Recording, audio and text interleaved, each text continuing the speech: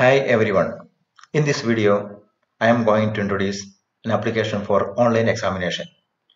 We can use this application to conduct online assessment using short answer or essay type questions. And also we can prepare the mark list of students. Online ക്ലാസ്സുകൾക്കായി Google class room ഉപയോഗിക്കുന്നത് പോലെയുള്ള ഒരു learning management system software ആണിത്. Google class room ഉപയോഗിക്കുന്ന അധ്യാപകർക്ക് ഇത് എളുപ്പത്തിൽ ഉപയോഗിക്കാനാവും. Descriptive മോഡിലുള്ള assessment നടത്താനാവുമെന്നുള്ളതാണ് ഈ ആപ്ലിക്കേഷന്റെ പ്രത്യേകത.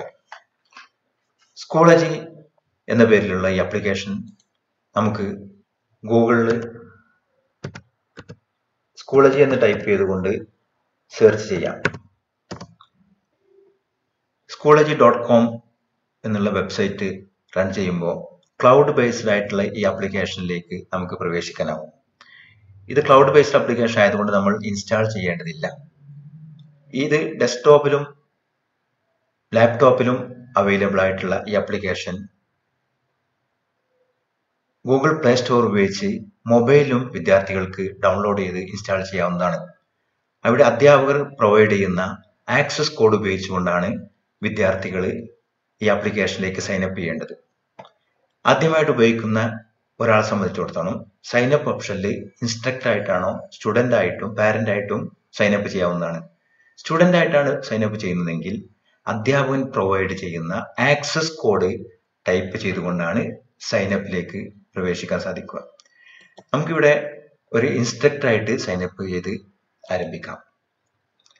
ഇൻസ്ട്രക്ടർ ആയിട്ട് സൈനപ്പ് ചെയ്യുമ്പോൾ സ്കൂളജിയിലെ ഒരു അക്കൗണ്ട് ലോഗിൻ അക്കൗണ്ട് സ്റ്റാർട്ട് ചെയ്യാൻ ആവശ്യമായ ഇൻഫർമേഷൻ ഇതിൽ നൽകേണ്ടതായിട്ടുണ്ട്.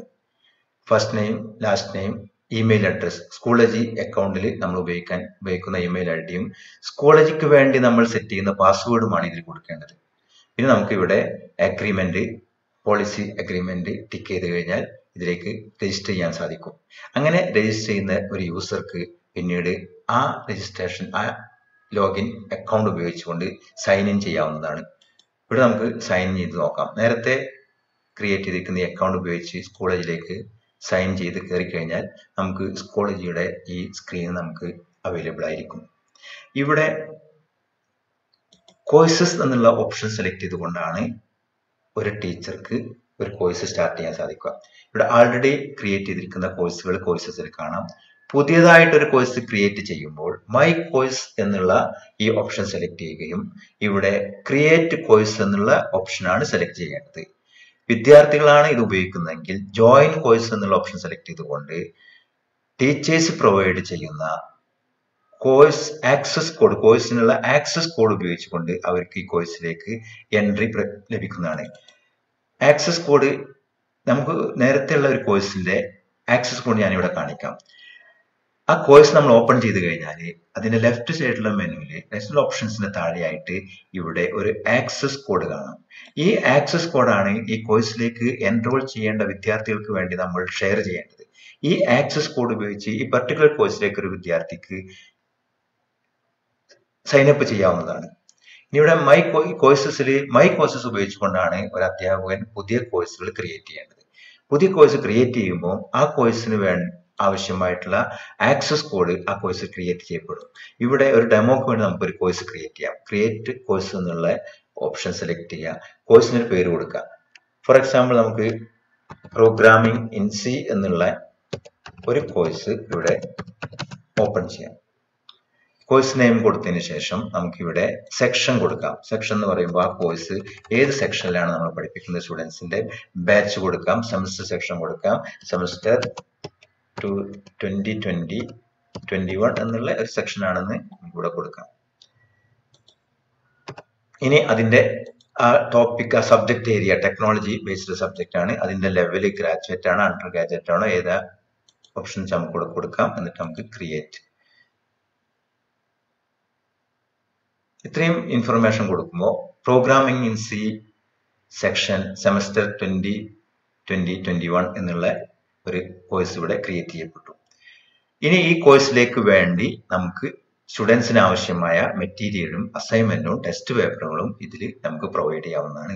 ഇതിനു വേണ്ടി നമ്മൾ ചെയ്യേണ്ടത് ലെഫ്റ്റ് സൈഡിലുള്ള ഓപ്ഷൻസ് നമുക്ക് സെലക്ട് ചെയ്യാം. ഇവിടെ എങ്ങനെ ഡിസ്ക്രിപ്റ്റീവ് മോഡൽ എക്സാം നടത്തുമെന്ന് കാണിക്കാൻ വേണ്ടി മെറ്റീരിയൽസിൽ നമുക്ക് സെലക്ട് ചെയ്യാം. മെറ്റീരിയൽ സെലക്ട് ചെയ്യുമ്പോൾ ആഡ് മെറ്റീരിയൽ എന്നുള്ള ഓപ്ഷൻ നമുക്ക് സെലക്ട് ചെയ്യാം. ഇവിടെ വെച്ച് നമുക്ക് SA type short answer question ആയതുകൊണ്ട് ആഡ് ടെസ്റ്റ് എന്നുള്ള ഈ ഓപ്ഷനാണ് സെലക്ട് ചെയ്യേണ്ടത്. ഈ ഓപ്ഷൻ സെലക്ട് ചെയ്യുമ്പോൾ നമുക്ക് ആ എക്സാമിനേഷന് നമുക്കൊരു പേര് കൊടുക്കണം. ഫോർ എക്സാമ്പിൾ ക്ലാസ് ടെസ്റ്റ് എന്നാണ് ഞാനതിന് കൊടുക്കുന്ന പേര്. അതിന്റെ ഡ്യൂ ഡേറ്റ് നമുക്ക് ഇവിടെ സെറ്റ് ചെയ്യാം. എന്നാണ് നമുക്ക് എക്സാം നടത്തുന്നത്, അതിന്റെ സമയം, അതിന്റെ ലാസ്റ്റ് ടൈം നമുക്ക് കൊടുക്കാം, ഡേറ്റ് കൊടുക്കാം, അതിന്റെ മാർക്ക് ഇവിടെ കൊടുക്കാം, 20 മാർക്ക് കൊടുക്കാം. അതിന്റെ കാറ്റഗറി, എക്സാമിന് നമുക്കൊരു കാറ്റഗറി നമുക്ക് ക്രിയേറ്റ് ചെയ്യാം. ഏതെങ്കിലും ഒരു കാറ്റഗറി ആയിട്ട് ക്ലാസ് ടെസ്റ്റ് അത് സീരീസ് ടെസ്റ്റിന്റെ ഭാഗമായിട്ടാണോ, അല്ലെങ്കിൽ അത് പ്രോഗ്രസീവ് ടെസ്റ്റ് ആണോ, ഫൈനൽ എക്സാമിനേഷൻ ആണോ നമുക്ക് പറയാം. ഇവിടെ ഞാൻ ടെസ്റ്റ് എന്നുള്ളൊരു കാറ്റഗറിയിലാണ് അത് ഉൾപ്പെടുത്തിയിരിക്കുന്നത്. അതായത് നമുക്ക് അതിന്റെ പീരീഡ് കൊടുക്കാം. ഒരു സെമസ്റ്ററിന്റെ സ്പാന് ഇവിടെ നമുക്ക് പറയാം. ആ ഫസ്റ്റ് സെമസ്റ്ററിൽ ജൂൺ ടു സെപ്റ്റംബർ ആണ് നമ്മൾ എപ്പോഴാണ് അതിന്റെ ഗ്രേഡ് കാൽക്കുലേറ്റ് ചെയ്യുന്ന സ്പാൻ നമുക്ക് പറയാം. അതിന്റെ ന്യൂമറിക് ആയിട്ടാണ് നമ്മൾ മാർക്ക് ഗ്രേഡ് ചെയ്യുന്നത്. അത് എ പ്ലസ് ഉള്ള ഗ്രേഡിംഗ് സിസ്റ്റം ആണ് ഉപയോഗിക്കാം. ഇനി ഓപ്ഷൻസ് നമുക്ക് ഈ എക്സാം ഓരോ സ്റ്റുഡൻസിനും നമുക്ക് അലോട്ട് ചെയ്യാൻ പറ്റും, അസൈൻ ചെയ്യാൻ പറ്റും സ്റ്റുഡൻസിനെ. അത് ഇവിടെ സെലക്ട് ചെയ്യാം. ഇവിടെ സെലക്ട് ചെയ്യുമ്പോൾ ആ സ്റ്റുഡൻസിന്റെ ഈ കോഴ്സിന് എൻറോൾ ചെയ്തിരിക്കുന്ന സ്റ്റുഡൻസിന്റെ ലിസ്റ്റ് ഇതിൽ വിസിബിൾ ആവും. ആ സമയത്ത് നമുക്ക് സെലക്ട് ചെയ്യാം. അല്ലെങ്കിൽ ഇതിനെ എല്ലാ സ്റ്റുഡൻസിനും ഇത് പബ്ലിഷ് ചെയ്യാം. Then select the create command to create the examination class test. You can see the class test here. ഈ സ്ക്രീൻ ഉപയോഗിച്ചുകൊണ്ട് ഈ എക്സാമിന്റെ സെറ്റിംഗ്സ്, ക്വസ്റ്റ്യൻസ്, അതിന്റെ ടൈം, മാർക്ക്, ഇങ്ങനത്തെ സെറ്റിംഗ്സ് ഒക്കെ ഇവിടെ നമുക്ക് നടത്താൻ സാധിക്കും. ആദ്യമായിട്ട് നമുക്ക് അതിന്റെ ക്വസ്റ്റ്യൻ സെറ്റ് ചെയ്യാം. ക്വസ്റ്റ്യൻസിൽ ആഡ് ക്വസ്റ്റ്യൻസ് 3 രീതിയിൽ നമുക്ക് ക്വസ്റ്റ്യൻസ് സെറ്റ്, എല്ലാ ടൈപ്പ് ക്വസ്റ്റ്യൻസും നമുക്ക് ഒരു പരീക്ഷയിൽ തന്നെ ഉപയോഗപ്പെടുത്താൻ വേണ്ടി ഈ ഡെമോ ഉപയോഗപ്പെടുത്താവുന്നതാണ്. ഈ ഡെമോക്ക് വേണ്ടി ഞാൻ short answer essay type question ആണ് നമ്മൾ സെലക്ട് ചെയ്യാൻ പോകുന്നത്. 3 രീതിയിൽ നമുക്ക് ക്വസ്റ്റ്യൻസ് കൊടുക്കാം. ഒന്ന്, ഇവിടെ തന്നെ നമുക്ക് ക്വസ്റ്റ്യൻസ് ടൈപ്പ് ചെയ്ത് കൊടുത്ത് അതിനെ ഫോർമാറ്റ് ചെയ്യാൻ പറ്റും. What is A computer? ഈ ക്വസ്റ്റ്യന് നമുക്ക് ഒന്നുകൂടി വിസിബിൾ ആവാൻ വേണ്ടി അതിന്റെ ഫോണ്ട് സൈസുകൾ മാറ്റാം, കളർ ചേഞ്ച് ചെയ്യാം, ഇങ്ങനെ ഫോർമാറ്റ് ചെയ്യാൻ പറ്റും. ഇനി ഈ ക്വസ്റ്റ്യന്റെ സെറ്റിംഗ്സിലേക്ക് നമുക്ക് പോവുകയാണെങ്കിൽ ഇതിന്റെ ക്യാരക്ടർ നമുക്ക് സെറ്റ് ചെയ്യാം. ക്യാരക്ടർ ലിമിറ്റ് ചെയ്യാം, അല്ലെങ്കിൽ അൺലിമിറ്റഡ് ക്യാരക്ടേഴ്സ് കൊടുക്കാം.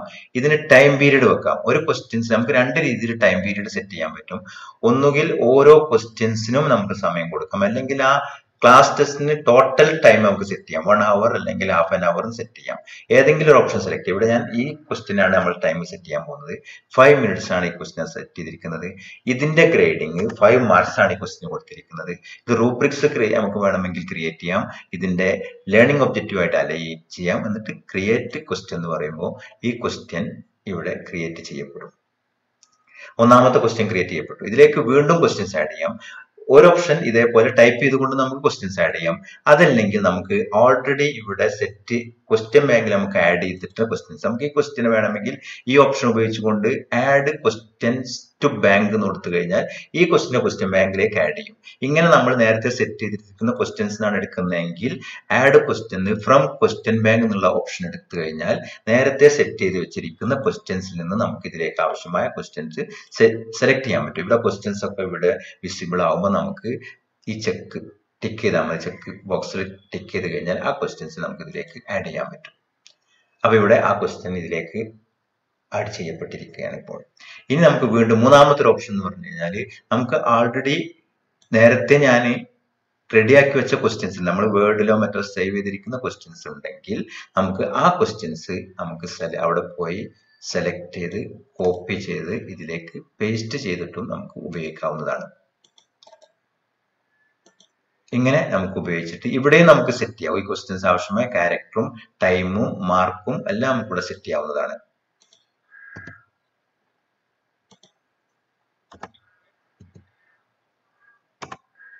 ഇങ്ങനെ സെറ്റ് ചെയ്ത് കഴിഞ്ഞാൽ പരീക്ഷയ്ക്ക് ആവശ്യമായ, എക്സാമിനേഷൻ നടത്താൻ ആവശ്യമായ ക്വസ്റ്റ്യൻസ് നമ്മൾ ഇതേപോലെ സെറ്റ് ചെയ്യാവുന്നതാണ്. നമുക്ക് എത്ര ക്വസ്റ്റ്യൻസ് വേണമെങ്കിൽ സെറ്റ് ചെയ്യാം, മാർക്ക് സെറ്റ് ചെയ്യാം, ടൈം ലിമിറ്റ് സെറ്റ് ചെയ്യാം. ഇനി എക്സാമിനേഷൻ എങ്ങനെയാണെന്നുള്ള സെറ്റിംഗ്സിലേക്കാണ് നമ്മൾ പോകുന്നത്. ഇവിടെ സെറ്റിംഗ്സ് എന്നുള്ള ടാബ് സെലക്ട് ചെയ്ത് കഴിഞ്ഞാൽ എക്സാമിന് വേണ്ട നിർദ്ദേശങ്ങളൊക്കെ നമുക്ക് ഇവിടെ ടൈപ്പ് ചെയ്യാം. എങ്ങനെയാണ് എക്സാം എഴുതേണ്ടത്, കുട്ടികൾ എത്ര ക്വസ്റ്റ്യൻ ഉണ്ട്, ചോയ്സ് ഉണ്ടോ, ഓപ്ഷൻസ് ഉണ്ടോ എന്നൊക്കെ നമുക്ക് കൊടുക്കാം. ഇവിടെ സബ്മിഷൻ എന്നുള്ളത് ഡിസേബിൾ ആണ് ഇപ്പോൾ ഉള്ളത്. ഇനേബിൾ എന്നുള്ള ഓപ്ഷൻ സെലക്ട് ചെയ്യുമ്പോൾ മാത്രമേ കുട്ടികൾക്ക് എക്സാം അറ്റൻഡ് ചെയ്യാൻ പറ്റുള്ളൂ. നമുക്ക് എക്സാം ഇനേബിൾ ആക്കി കഴിഞ്ഞാൽ മാത്രമേ കുട്ടികൾക്ക് എക്സാം അറ്റൻഡ് ചെയ്യാൻ സാധിക്കുള്ളൂ. ഇവിടെ ടൈം ലിമിറ്റ് നമ്മൾ ക്വസ്റ്റ്യന് കൊടുത്തത് കൊണ്ട് ഇവിടെ എക്സാമിന് ടൈം കൊടുക്കേണ്ടതില്ല. ഇനി അതിനെ എത്ര പ്രാവശ്യം അറ്റംപ്റ്റ് ചെയ്യാമെന്നുള്ളതാണ്. 1 ടൈം 2 ടൈം എത്ര സമയമാണ് എടുക്കുക. ഇവിടെ 1 ടൈം ആണ് സെലക്ട് ചെയ്തിരിക്കുന്നത്. ഇനി ക്വസ്റ്റ്യൻസ് 1 ക്വസ്റ്റ്യൻ പെർ പേജ് ആണ് ഇവിടെ ഓപ്ഷൻ എടുത്തിരിക്കുന്നത്. ഇതേപോലെ ക്വസ്റ്റ്യൻസ് റിവ്യൂ അവർക്ക് കാണണോ വേണ്ടെന്ന് ഓപ്റ്റ് ചെയ്യാൻ പറ്റും. അവർക്ക് ക്വസ്റ്റ്യൻസ് പരീക്ഷ നടന്നുകൊണ്ടിരിക്കുക ബ്രേക്ക് ചെയ്തിട്ട് വീണ്ടും കണ്ടിന്യൂ ചെയ്യുന്ന ഓപ്ഷൻസ് വേണമെങ്കിൽ നമുക്ക് കൊടുക്കാം. എന്നിട്ട് ഇത്തരം ഇൻഫർമേഷൻ ഒക്കെ സേവ് ചെയ്ത് കഴിഞ്ഞാൽ എക്സാമിനേഷനിലെ സെറ്റിംഗ്സ് ഒക്കെ കറക്റ്റ് ആയി. ഇനി എങ്ങനെയാണ് കുട്ടികൾ എക്സാം അറ്റൻഡ് ചെയ്യുന്നത് നമുക്ക് കാണാൻ വേണ്ടി പ്രിവ്യൂ എന്നുള്ള ഈ ടാബ് സെലക്ട് ചെയ്ത് കഴിഞ്ഞാൽ അവിടെ കുട്ടികൾക്ക് സ്റ്റുഡൻസിന് എക്സാം എങ്ങനെ അറ്റൻഡ് ചെയ്യുന്നത് സ്റ്റാർട്ട് ന്യൂ അറ്റംപ്റ്റ് എന്ന് ആണ് അവർക്ക് അവിടെ ആദ്യം തന്നെ അവരുടെ സ്ക്രീനിൽ കാണുക. ലോഗിൻ ചെയ്ത് കഴിഞ്ഞാൽ അവർക്ക് കാണാം. എന്നിട്ട് എക്സാം ക്വസ്റ്റ്യൻസ് അവർക്ക് കാണും. ഇവിടെ അവർക്ക് എക്സാമിന്റെ ആൻസർ ടൈപ്പ് ചെയ്യാവുന്നതാണ്. ഈ ക്വസ്റ്റ്യൻ നമ്മൾ സെറ്റ് ചെയ്തിരിക്കുന്ന ടൈം അവർക്ക് ഇവിടെ കാണാം. ഇനി എത്ര ടൈമാണ് ബാക്കിയുള്ളതെന്ന് ഇവിടെ പറഞ്ഞു ഡിസ്പ്ലേ ചെയ്ത് കാണിക്കും. ഈ ക്വസ്റ്റ്യൻ എത്ര ക്വസ്റ്റ്യൻ ആണ് ടോട്ടൽ ഉള്ളത്, അതിൽ എത്രാമത്തെ ക്വസ്റ്റ്യൻ അറ്റൻഡ് ചെയ്യുന്നത് കാണാം. നെക്സ്റ്റ് ക്വസ്റ്റ്യൻ എടുത്തു കഴിഞ്ഞാൽ അടുത്ത ക്വസ്റ്റ്യനിലേക്ക് സ്ക്രീൻ മാറും. ഇവിടെ നമുക്ക് ആൻസർ അവർ ടൈപ്പ് ചെയ്ത് കഴിഞ്ഞാൽ നെക്സ്റ്റ് ക്വസ്റ്റ്യനിലേക്ക് പോകാം. ഇങ്ങനെയാണ് അവർ ഈ എക്സാം അറ്റൻഡ് ചെയ്യുന്നത്. ഇനി അറ്റൻഡ് ചെയ്തതിന് ശേഷം ഇൻസ്ട്രക്ടർ ലോഗിൻ ചെയ്ത് കഴിഞ്ഞാൽ ഇൻസ്ട്രക്ടറെ കോഴ്സിലേക്ക് പോയി കഴിഞ്ഞാൽ അതിന്റെ റിസൾട്ട് കാണാം. റിസൾട്ടിൽ ഇതിൽ മെമ്പേഴ്സ് ഒന്നും ആഡ് ചെയ്യാത്തത് കൊണ്ടാണ്. മെമ്പേഴ്സ് ആഡ് ചെയ്തിട്ടുണ്ടെങ്കിൽ അവരുടെ ലിസ്റ്റ് ഇവിടെ കാണാം. അതിന്റെ അവർ ക്വസ്റ്റ്യൻ അറ്റൻഡ് ചെയ്തിട്ടുണ്ടെങ്കിൽ അവിടെ കാണാം. അവിടെ ക്ലിക്ക് ചെയ്ത് കഴിഞ്ഞാൽ അവർ ആൻസറിലേക്ക് പോകാം. ഇവിടെ സ്റ്റുഡന്റ് വ്യൂ നമുക്ക് കാണാം. വ്യൂ ബൈ ക്വസ്റ്റ്യൻ ആണെങ്കിൽ ഓരോ ക്വസ്റ്റ്യനും കാണാം. അത് ഏതൊക്കെ സ്റ്റുഡന്റ് ആൻസർ ചെയ്തെന്ന് കാണാം. അത് ആ ആൻസർ കണ്ട് അവിടെ നമുക്ക് അവർക്ക് മാർക്ക് പ്രൊവൈഡ് ചെയ്യാനുള്ള ഓപ്ഷൻസ് ഉണ്ട്. അങ്ങനെ മാർക്ക് പ്രൊവൈഡ് ചെയ്ത് കഴിഞ്ഞാൽ സ്റ്റുഡൻസിന് ആ മാർക്ക് കാണുകയും നമുക്ക് ഇവിടെ ഒരു മാർക്ക് ടെസ്റ്റ് പ്രിപ്പയർ ചെയ്യപ്പെടുകയും ചെയ്യും. അതിനുവേണ്ടി ഗ്രേഡ് ബുക്കിലേക്ക് പോയി കഴിഞ്ഞാൽ ഈ കോഴ്സിൽ എൻറോൾ ചെയ്തിരിക്കുന്ന സ്റ്റുഡൻസിന്റെ പേരുകൾ ഇവിടെ പ്രത്യക്ഷപ്പെടുകയും അവർക്ക് കിട്ടിയിരിക്കുന്ന മാർക്ക് ഇവിടെ കാണുകയും ചെയ്യാം. ഇങ്ങനെ നമുക്ക് ഓൺലൈനായിട്ട് എക്സാമിനേഷൻ നടത്താനും അതിന്റെ മാർക്ക് ലിസ്റ്റ് പ്രിപ്പയർ ചെയ്യാനും സഹായിക്കുന്ന ഒരു സോഫ്റ്റ്വെയർ ആണ് സ്കൂളജി. അത് ഒന്ന് ഉപയോഗിച്ച് നോക്കിക്കഴിഞ്ഞാൽ വളരെ എളുപ്പത്തിൽ ഉപയോഗിക്കാൻ സാധിക്കും. ഈ വീഡിയോ എല്ലാവർക്കും ഉപകാരപ്പെടുമെന്ന് വിശ്വസിക്കുന്നു. Thank you for watching this video.